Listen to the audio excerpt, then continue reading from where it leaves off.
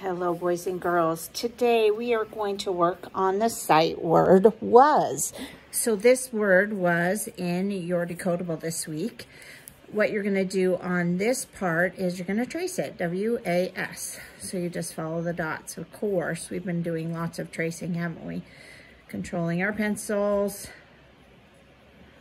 Trace the dots. Okay, and then down here it says write it. So you're going to do write it just like they have on the lines above. You're going to have enough room to write it twice. Leave a finger space and then write it again.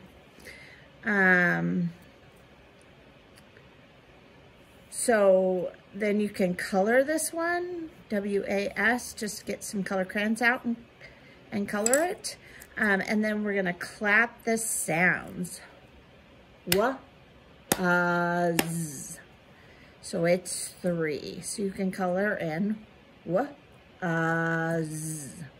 Color in 1, 2, and 3. Then it says spell it. So you can just write the letters, put it in a sentence. So you can use any kind of sentence you want. I was happy. I was playing, I was at school, anything you want, as long as you use the word was in it.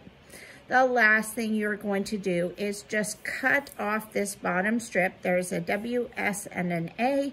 You're going to glue them at the bottom of this page in the order that they go in order to spell the word was. Oh, and don't forget to write your name.